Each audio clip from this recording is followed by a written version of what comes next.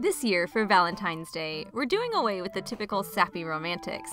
Instead of looking at a tale of lost love, or the odd coupling of a sadomasochistic yakuza and his mob boss, we're turning to a different type of love. A type that anyone can experience, regardless of orientation, relationship status, or sexual proclivity. For Valentine's Day 2018, cozy up by yourself or with a loved one, or ones, and let's take a look at a different kind of love letter, this time to the phenomenon of fandom.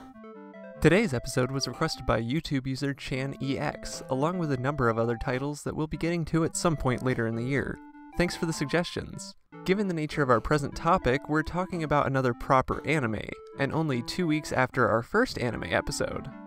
I'm not sure proper is how I would describe this one. Fair enough.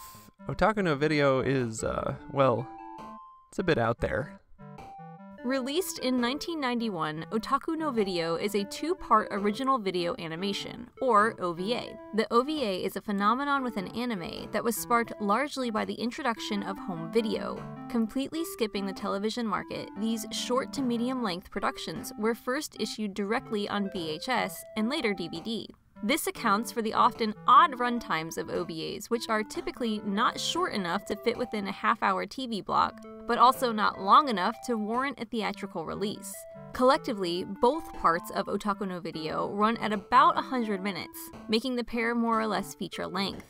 Each half sits at about a 50-minute runtime, placing them, as per usual with OVAs, in a weird middle ground.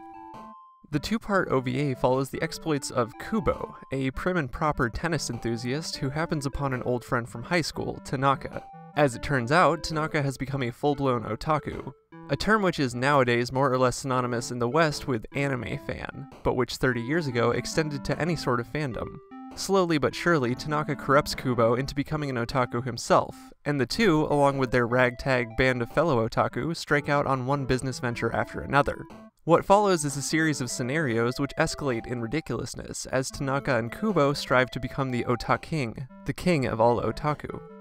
Otaku no Video is split between animated portions which follow this storyline throughout the 1980s and live-action interviews supposedly taken with real otaku in the early 90s. According to one of the commentary tracks provided on Animego's 2016 reissuing of the film, it was long believed that these interviews were genuine, given how convincing and frankly bizarre they come off. However, as those commentating explain, the interviewees were in fact employees of the production company behind the project, Gainax. Yeah, you know the one. All of these segments were scripted in a way which, when juxtaposed with the ridiculous antics of the main plot, lovingly draws attention to some of the more absurd elements of otaku culture in that decade. It's interesting as a time capsule, but also presents scenarios which should fascinate anyone who studies fandom. Speaking of that 2016 re-release, we would like to give a colossal thank you to Animego for providing us with a Blu-ray copy of the film. The company kickstarted the remaster in 2015 to overwhelming success, and has released Otaku no Video on DVD and 2 different Blu-ray versions. It's a great set with the basic Blu-ray edition containing a pretty hefty patch. Yeah, that one's going on my jacket. On the disc, you've also got the options to watch both OVAs in their entirety, just the animation, or just the interview segments. Oh, that's really cool. Heck yeah, man! Plus, there are 2 commentary tracks included from those involved in the production of the project, and an additional one from the Americans at Animego who localized Otaku no Video. And if you're really feeling saucy, there's a premium edition Blu-ray set which includes not 1 but 2 art books, showcasing pre-production artwork and even a timeline of events in the film. Once again, thank you so very much, Animego, for making this episode substantially easier to produce. Thank you. So, about that timeline of events. You see, while Otaku no Video is primarily an irreverent ode to the nature of otaku and their culture through the 80s and early 90s, under the surface it contains a veiled autobiography of its creators. Gainax began its life as 2 separate companies known as Daikon and General Products. Now, this might be a little confusing, so just bear with us. Daikon, the company, before being named Daikon, produced 2 animations for the opening ceremonies of 2 conventions, respectively named Daikon 3 and Daikon 4. The animations produced were also called Daikon. So, the timeline goes, Daikon, the convention, has animated intros called Daikon, produced by a group of people who would later form the company called Daikon, who would later form the company called Gainax. If that doesn't make any sense, then we're probably on the right track. The Daikon 3 and 4 events, held in Osaka in 1981 and 1983, saw the first major successes for soon-to-be Daikon, soon-to-be Gainax. Even these opening animations were full of references to other anime that the founders of Gainax loved at the time. In a scene of Otaku no Video, where Tanaka is exposing Kubo to the world of the otaku, he actually shows these animations on VHS. The other company which eventually merged with Gainax, General Products, was an early success story in the field of garage kits. These kits are designed for in-home use without the need of manufacturing equipment for molding and sculpting figures. Garage kits first started cropping up in the 1980s, but many garage kit companies did not acquire licenses to produce models of popular characters from anime and film. General Products, however, did acquire these licenses beginning in 1982. This led to a boom in their popularity. Wait, do Japanese houses even have garages? That's a really good question.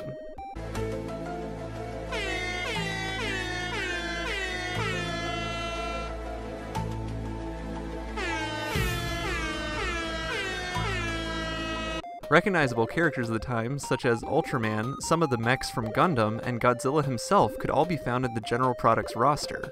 Looking back to Otaku no Video, in the same scene of Kubo's introduction to the world of otaku, we see a number of models strewn about the room, including Godzilla, perhaps as an homage to Gainax's own beginnings. Thus, the plotline of Kubo, Tanaka, and friends founding their own anime and garage kit companies are fairly true to life. In fact, the names of these companies are only slightly changed in Otaku no Video. General Products becomes Grand Prix, often shortened to simply GP, such as its real-world counterpart. Gainax, which has been cited as a nonsense combination of a colloquial pronunciation of giant and the letter X, thus becomes Giant X within the OVAs. These thinly veiled similarities speak to the autobiographical nature of Otaku no Video, but they certainly do not begin or end with these two examples.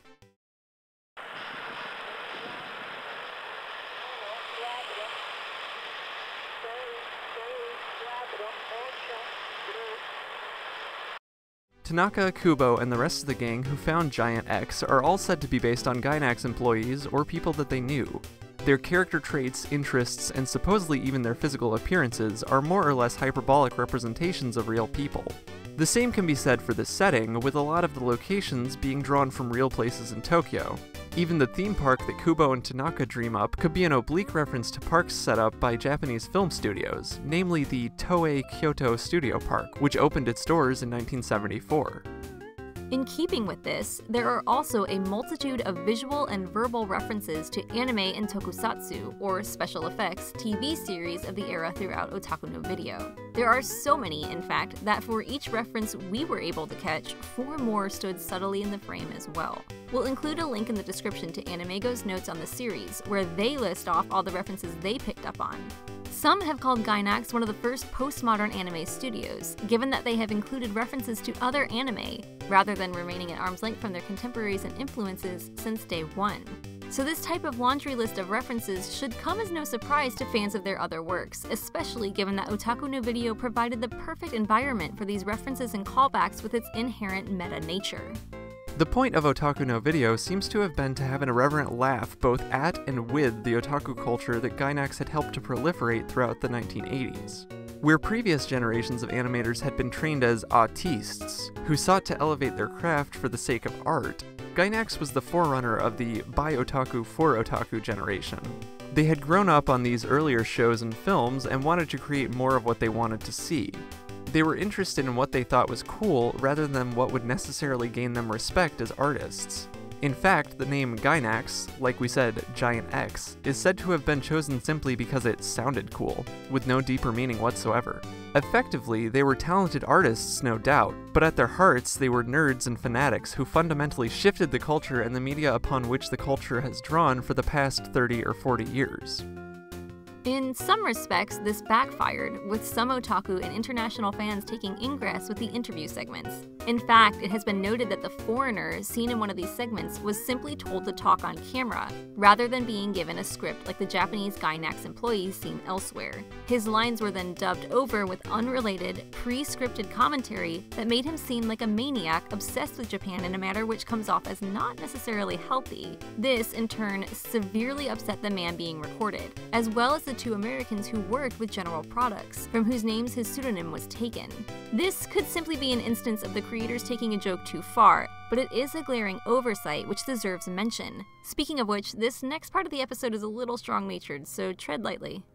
Outside of this misstep, we have a hypothesis as to why Gainax was so interested in taking the piss out of otaku culture in 1991. A few years prior, a man by the name of Tsutomu Miyazaki, no relation mind you, was arrested and charged with the murders of 4 young girls in Saitama between 1988 and 1989. His crimes involved necrophilia, cannibalism, and vampirism, and his father was so taken aback by his son's eventual conviction that he committed suicide rather than face the world. However, most news media reporting at the time did not focus heavily on just how heinous Miyazaki's crimes were. Rather, they focused on his massive collection of VHSs, with some sources citing a number over 5,000, which largely contained, you guessed it, anime. Tsutomu Miyazaki's arrest helped to promote the stereotype throughout the population of Japan that otaku were fanatics in all the wrong ways. These stereotypes saw otaku being labeled as antisocial, which in turn led to their association with hikikomori, young people who are noted for their prolonged periods of being shut-ins. While these stereotypes may have relaxed by now thanks to the passage of time and the promotion of otaku culture via the internet, in the early 90s this was a very real stigma that those who claimed status as otaku faced. Prior to Miyazaki's arrest, they were seen largely as quirky weirdos, but for a time they became known as potentially dangerous weirdos. Otaku no Video plays off of these recent stereotypes in both the main storyline and the interviews. The anime segments show that Kubo initially holds Tanaka and his otaku friends to be strange and uncomfortable, but that over time he grows fond of them and their culture.